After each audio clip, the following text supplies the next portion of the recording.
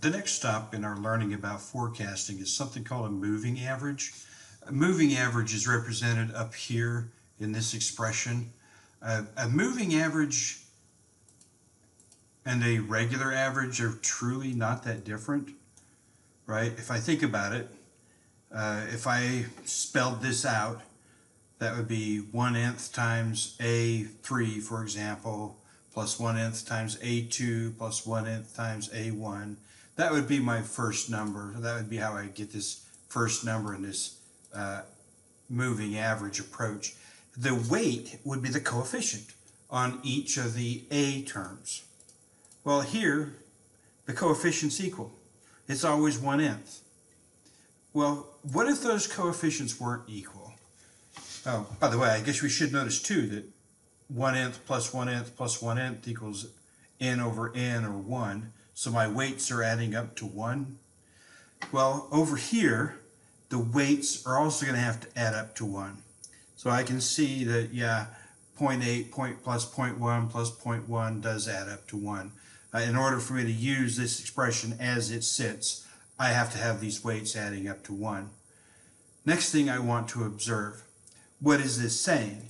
Well, this is saying I am going to put the heaviest weight on the most recent experience with demand and a lighter weight on some of the past experiences with demand. How will this change my picture? Well, for one thing, it will make my forecast move faster to whatever was last. Well, I should say, as long as the greatest weight is on the last thing I forecast, it's going to move faster. I'll show it in a picture. That might be the easiest way. Now, Excel does not have a methodology for calculating a weighted average. In other words, there's no function like average for weighted average. But here's what I can do. It does have a function for this. I need the sum, so I'm going to start with the sum of products. So I'm going to use the function sum product.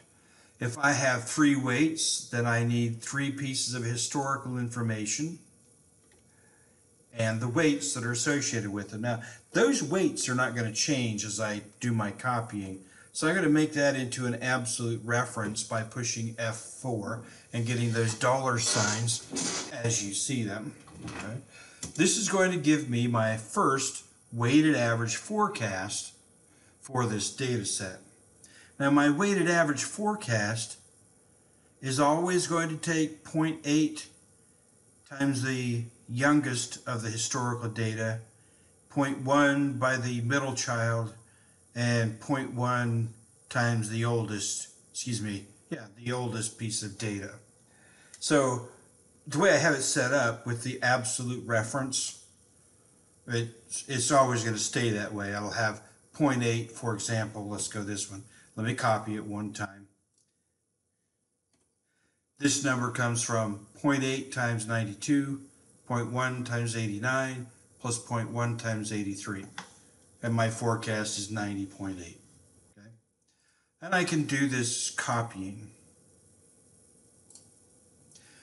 Now, I have and can only forecast one time period into the future.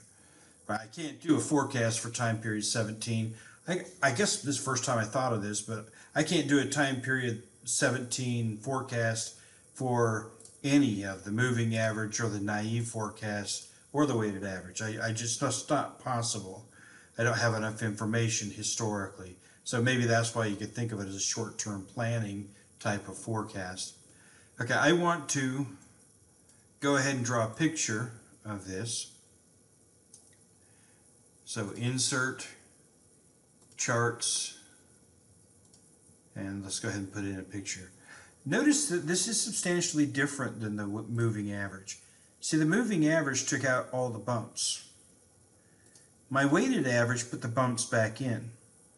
Well, why did it put the bumps back in?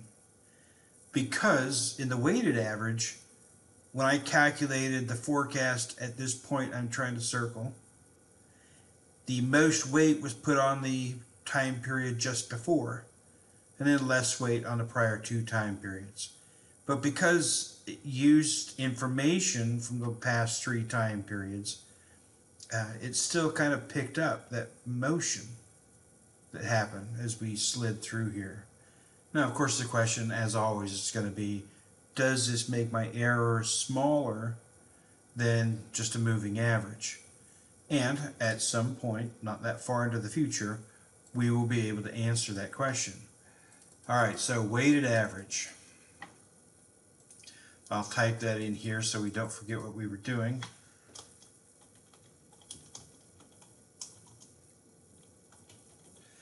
And remember, there is no such thing as a weighted average function in Excel, at least not that I know of. But this sum product function will do the weighted average.